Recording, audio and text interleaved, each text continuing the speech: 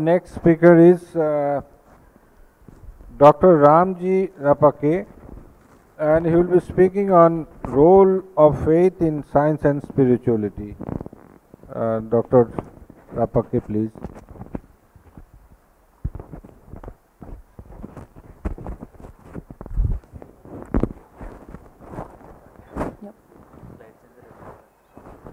Yeah, good afternoon everyone. So today I am going to speak about the indispensability of faith in the so-called science and spirituality, which we have been looking to and then hearing to the presentations by expert lectures, by expert speakers from at least from the last 1.5 days. So we will see what is the role of the particular so-called faith in having deeper understanding or what is a feeling of what the science and what the spirituality is.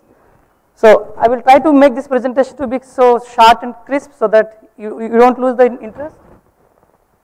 So in the first step, the Martin Luther King Jr., who is a Nobel laureate in peace, so he is saying about the faith is taking the first step even when you don't see the whole staircase. So that is what he is feeling. And what do you mean by faith? So what do you mean by faith? So if you see, faith is complete or subjective confidence or trust in a person, or thing or deity or in the doctrines or teachings of a particular religion or any view, like in say if you say in quote and unquote the views, rather than you can say if you don't want, if you are so averse to the word using religion. So when you say this, based on this is the first step in your either the scientific journey or in your spiritual journey. And faith in science will be based on ideas which are basically inspirations. And when you, on contrary, when you say this, the faith in spirituality will be on mentor, or who is what you say, more specifically God or Almighty. And so just I am going to have a glance of few examples where you can really see the importance or prominence of faith in this, especially in the scientific endeavors. So science involves gradual fitness, as you have seen, and many of you might have experienced while doing the practicals or experimentations in their own laboratories. And if so, it starts with inspiration. As I said, it may be coming out of some divine source, and then it makes you to give an answer like I say in my class. Okay, you may not be having a priori knowledge, but you can question or you can answer to my question based on your simple intuition, that you are not going to use your mind so extensively, right? And from this you can try to make some postulates and then hypotheses, and then you make a final theory, and based on this theory you go for experiments, and then definitely it may not be completely fine fit, and then you go for refining the so-called theory based on which you have done the experiments. And once you are happy and you see that there are no contradictions and there are no further issues, then you can say this is the experimental proof, what you say, and then which can lead to have a final law. So this is the law basically. It may be having some omissions and additions like, but this is the general process of the so-called the scientific evaluation or scientific fitness which is taking place. So these are the basic elements of the so-called scientific methods, and this is how you see the faith. Based on the faith, whatever the thing we have, based on the inspiration or intuition, you are proceeding towards a distilled essence in the so-called scientific endeavor. And if you have a glance of the things, I am not going deep into this because each single topic is itself an deep ocean like. And let us try to understand what you mean by the nature of the science here. So if you see, there are certain verifiable objects or verifiable observations, and then there are few things which cannot be verifiable. And for example, the verifiable will be like the photoelectric effect, and which we see, which we could see the the electrons which are getting ejected when the light source is falling on the metal plate light, and you can see only through some specific instruments, especially this, what is the, though it is the micro level, but it can be macro level, but it is a micro level phenomena can be seen by the so-called powerful microscopes like, and this can be verified with your other knowledge, But when it comes to the non-verifiable ones like intuitions, which you may not be able to verify and you may not be possessed with the necessary tools required for verifying these so-called intuitions. And further in the science, if you see this maybe beyond 20 centuries old, like, and then even much further beyond that, the Kepler's faith, he has put a lot of faith in this Euclidean geometry, where you say based on the certain axioms and then statements, you make this type of particular rules, where two lines are passing through only one point of intersection and all, and this is what you say the Cartesian coordinate system like almost. But when you go for further, this so-called Euclidean geometry may not be sufficient enough to define a particular natural events like. For example, like the so-called Riemannian geometry, which is a branch of differential geometry, and then which is the basis for the Einstein's general theory of relativity GTR.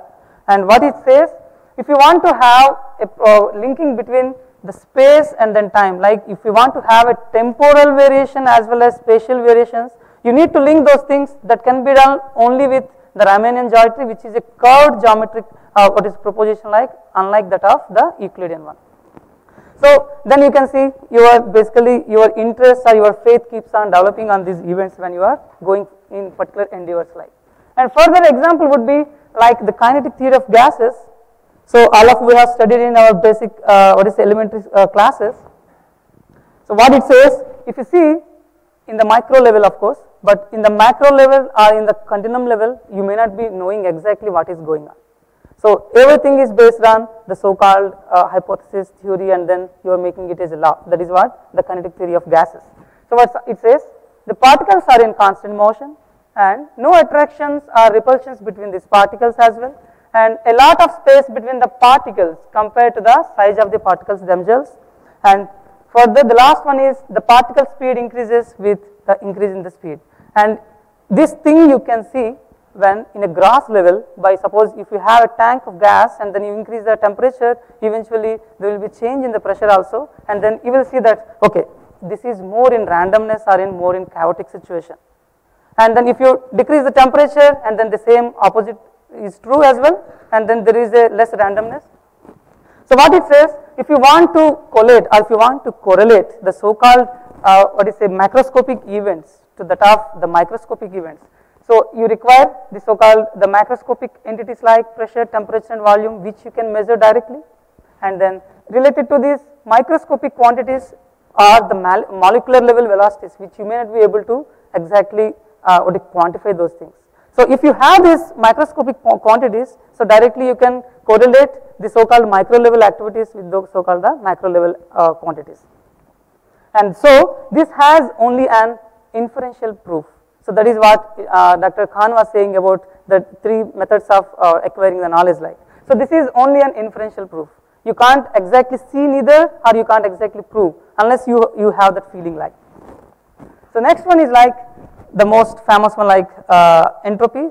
Third law of thermodynamics says that a particular so-called body is at 0 Kelvin, especially the crystalline materials, because there won't be any gaps for the pure crystalline substance. And then there at 0 Kelvin the entropy is 0. Basically, to let me say in the layman language, like the entropy means I am shouting, so I am creating certain amount of disorder in the system. So if I don't shout or if I don't speak, then the system is almost maybe in the order. So when I am speaking means I am creating a disorderness, and this type of so-called disorderness will be because of even movement of atoms, molecules and so on and so on. If at 0 degree Kelvin that so-called disorder or the entropy is 0, then you can, that is what it is defined by the third law of thermodynamics. And further, as the temperature is above the 0 Kelvin, absolute 0 Kelvin, then you have this, the entropy of the system is no more 0. That means there is, you can't say that there is no disorder. That means there is an entropy. Entropy basically is what you say, it is a degeneration of the so-called energy. Whenever you say in heat transfer, those who are engineers or physicists, they can understand, at least the students there. So whenever there is a heat transfer taking place, and which may be reversible process again and irreversible process, Then whenever there is irreversibility, then you have a generation, entropy is being generated. Whenever there is a heat transfer, there is an entropy transfer. So when I say, when entropy ceases to exist, that means there is neither the irreversible process nor the heat transfer process taking place. So that is what basically the entropy means. And so, but nobody has approached the so-called 0 Kelvin, where you are saying that 0 Kelvin the entropy is 0. This is only an hypothesis which till the date has not been defied or which not been rejected. And so continued faith in its so-called hypothesis is leading to many more activities, and then people are working on superconductivity and all those things even at lower and lower sub-zero temperatures, minus 100, minus 120, minus 130, and all the cryogenic activities are taking place or to say below the 0 degree centigrade temperatures. So next one is the dual nature of light, very interesting. So the light is behaving like a wave as well as a particle. Well, so the Pythagorean discipline, exactly even more than 20 centuries. So there were two schools of thoughts, like one is the Pythagorean discipline and there is the Aristotle one. So Pythagorean discipline says that the visible light emits a steady stream of particles. On contrary, the Aristotle school of thought is saying that light travels in a manner similar to that of the waves in the ocean like. So there is a cup of water like, and then if you try to perturb or disturb, then you will see that waves are getting generated from the center of disturbance to that of the towards away from the disturbance like. So, but what it has been, for instance, both have proved that both are having, I mean, this school of thought is proving that it is having like a wave nature, particle nature, and then Aristotle school of thought is proving like this is like a wave nature. And there were huge deliberations keep on going on even for, how to say, till now also, at least till the last century still. And then, for instance, if one of the above experiments is proven and unfortunately other could not be, then can we say that the light is not behaving like the other way which has not been proved? And the dual nature of light clearly demonstrates the simultaneous validity of these so-called two contradictory views. And then you can't, either of them can be neglected like. Apart from this, if you see, I am here and then I could see all these, what to say, equipments and then so-called paraphernalia and then people here, and then if you even go in the even macro level like the so-called solar planetary system, all these things are in very nice motion and then there is no disturbance at all. And had been any of these constants were to be not existing or they are having a slight deviation from these values, then what you can keep thinking of about this existence, and it may be beyond our imagination. So this is what the universal validity of these constants, which we need to have even more faith on these so-called constants. Further, because of these constants, maybe that the universe is so-called so fine-tuned. And the purpose behind this cosmic manifestation is basically to sustain life, and then we will see why we need to have life. And I think few deliberations were already occurred in the last class, last sessions like. So if I would like to make few remarks based on these so-called examples, based on faith. So they are non-verifiable, which I said, verifiable.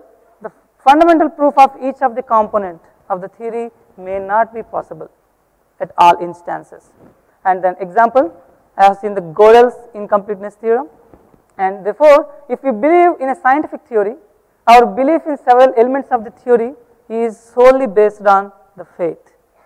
And only measurable observations are verifiable, and the theory altogether has to be largely believed. What I mean to say, if there are few things which can't be measured, then you can't deny simply because you can't measure.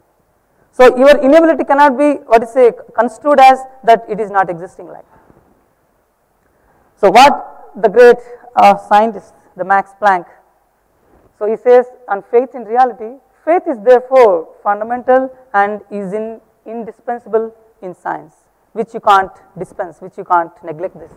Anybody who has been seriously engaged in the so-called scientific pursuit or scientific work of any kind realizes that over the entrance of these gates of the temple of science are the words written, "Ye must have faith, it is a quality which scientists cannot dispense with." He is a Nobel laureate in physics in 1918, many of us know about him. And then what Charles Towns says, He is a Nobel laureate in physics in 1964. Science itself requires faith. We don't know our logic is correct, and we scientists believe in the existence of the external world and the validity of our logic. We feel quite comfortable about it. Nevertheless, these are acts of faith. We can't prove them. We have to accept as it is. So, if you see the other part of the story, like now we have seen few glances of examples of scientific pursuit based on faith, and now we will see what Vedanta is saying, and then what is the prominence of faith in Vedantic pursuit. You got to shorten your speech. How many minutes? You got to limit 5 minutes. 5 minutes. So, the faith is the center point, be it in a scientific pursuit or in Vedantic pursuit. And in scientific pursuit, what he said, Professor Ghosh was saying, this is an bottom-up approach. Bottom-up approach, you are trying to start from like as a molecules, atoms, molecules, and then keep on going up. And this is what you say, experiments, bottom-up approach, which starts with postulates, theory, experiments, laws, and nature of reality. Just I have cut down few terms in order to accommodate into this single slide. And in the contrary view, you have the top-down approach, where the knowledge is you are receiving through the different processes, maybe like through Sabda and then Anumana and Pratyaksha, what Dr. Khan was saying. And this is what you are getting from the top source, nature of reality, which is God, and then through the set of axioms, and then from that realizing these axioms, and then you will feel, okay, this is what is really existing. And the faith is more profound in spirituality than in the science. So, the persons who are practicing the spiritual things, they will have even more faith in what they are doing rather than the contrary thing. So, Vedanta and faith, the top-down process is what is saying, the God is the ultimate source of everything. You are accepting as it is. And the divine consciousness flows downward, that is Avaroha Pantha, top-down process from God to every inquisitive living being. And Krishna is saying this. And the knowledge from God can be received through these scriptures and realize as saintly persons. So, as was one of the questions, so we can say we have our own sense, we have our own free will, and we have our own intelligence, which was given by the Almighty. No point in saying again God, if any of you have any aversion like.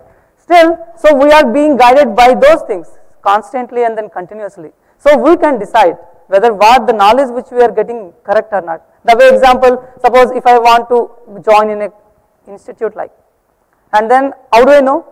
Nobody is going to tell you. First you have to come out from your own cocoon and then say, okay, which college is good, which university is good, like that. So, you are doing your own survey out of your own inquisitiveness.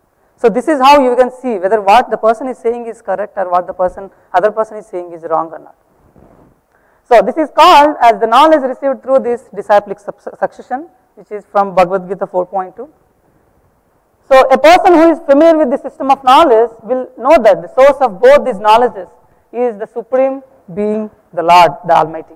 And according to this Bhagavad Gita, knowledge is defined as the understanding of both the matter as well as the spirit, basically, which is the life. And as per, if either of the things are missing, then you are completely in the dark or you are having an incompleteness. As per the Vedantic literatures, there are two categories of knowledge. They are Apravidya and then the Paravidya. So, Apravidya is what is a verifiable empiricism, that is what the material knowledge which we are basically trying to gain, and then it has the knowledge of gross and subtle matter and experienced by the sense perceptions.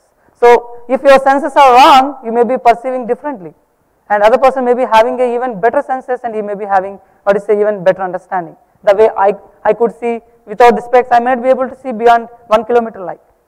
So, all this what is say acquiring knowledge will be always limited with the senses, but in the so called Paravidya, you are accepting those things as it is. Like these are non-verifiable experience, and at the instances it may not be requiring any what is say validation at all, because you yourself are experiencing eventually and gradually. And this is what the spiritual knowledge, knowledge of the consciousness living being, transcendental life, and then the God, and experience it through the discipline of yoga and then meditation and then devotional service. Basically, yoga means not doing the pranayama and all those things. The basic word of yoga means connecting the soul to that of the super soul, the practice of connecting the soul to the super soul. So, there are three fundamental principles in realizing the so called revealed knowledge. I am trying to conclude. just a couple of slides are left. And all revealed knowledge should be accepted as divine axioms in order to not to have any conflicts. Genuine scriptures should be understood as they are, and there should be no your own interpretation. And a mood of true humility is essential in receiving the divine knowledge of God.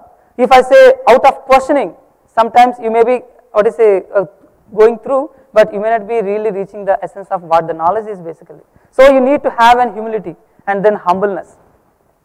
So what it says, the Vedanta Sutra 1.1.3, the scriptures are the final proof as far as the Vedantic pursuit is concerned, and it can be even extended to the scientific pursuit as well. The example would be, now Srimad Bhagavatam says there are infinite number of universes existing in this creation, but unless we require the scientific proof, all the scientists may not be able to accept that. So now the scientists who are working with the space agencies are keep on trying to find, even there are more and more and more universes are there, more galaxies are there in this creation. So if you go from bottom to top down, then you may be putting tremendous amount of energy in realizing what you wanted to. But if you simply follow the top down process like this Paravidya, then your job would be much more simpler. That is what I want to say all.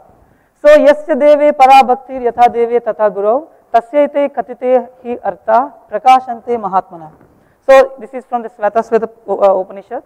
Only unto the great souls who have implicit faith in both the Lord and the spiritual master are all the imports of Vedic knowledge automatically revealed. And further, Saganam adir antascha madhyam chaivaham arjuna adhyatma vidya vidyanam vada pravadatam aham. Bhagavad Gita 10.32 says, of all creations I am the beginning and the end and also the middle. Basically it means there is no start and no end. And O Arjuna, of all sciences I am the spiritual science of the self, and among logicians I am the conclusive truth. And in summary, just if I want to collate everything and then put in a nutshell, like a careful study of scientific and spiritual methodologies indicates an indispensable role of faith in so-called realization, be it from scientific side or be it from a Vedantic perspective. The continued role of faith in science truly indicates the basic feature of the reality which can be incomprehensible to the human intellect.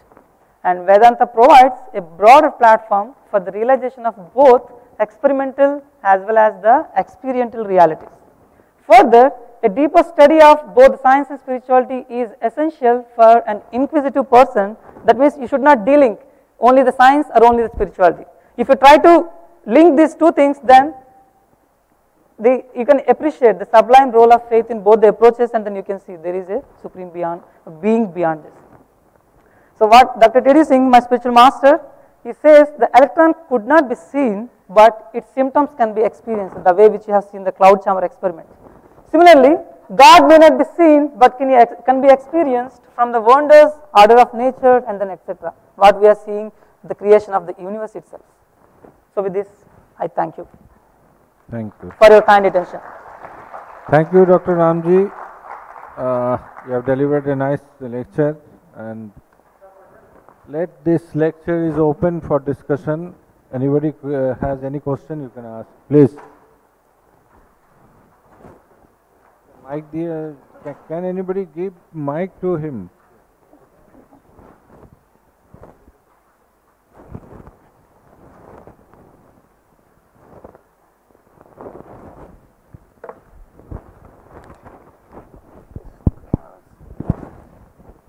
So thank you, sir.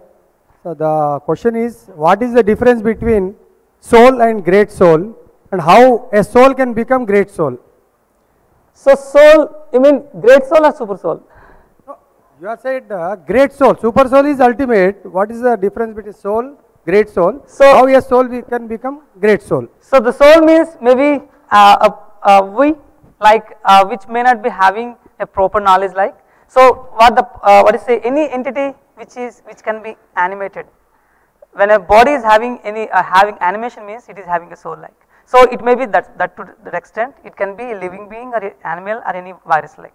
But it can be a great soul when, if you try to, you have an understanding of, as a human being we can having understanding of many things by using our intelligence and mind.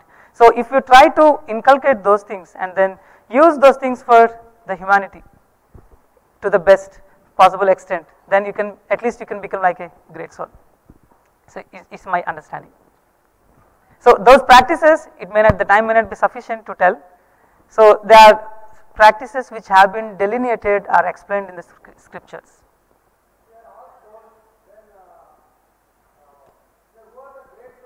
So that will be defined by the activities which you are doing. The activities which you are doing.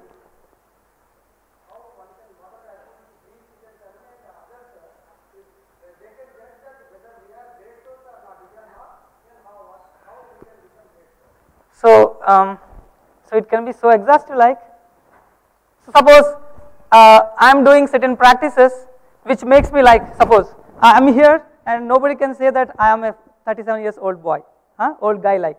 So I am doing certain practices like doing chanting and all, and then doing yoga in the morning, and then keep myself fit and myself, not my body only. So then I will say that actually I could able to understand few things which have been explained in the scriptures under the guidance of the spiritual master and all. So if I am trying to, not me, anyone who is trying to get inculcated in this particular process, particular practices which are devotional services basically, then you can say that, oh, he may be, by seeing the external symptoms, you can say that he may be a great soul because you have a priori knowledge of that.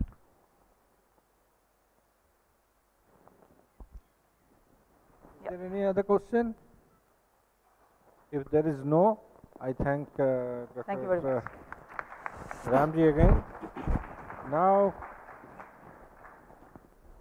I have the privilege to invite Mr. Sushant Sharma for delivering his lecture on the flash of knowledge. I would like to introduce Sushant Sharma. He is a BTech graduate from IIT Guwahati.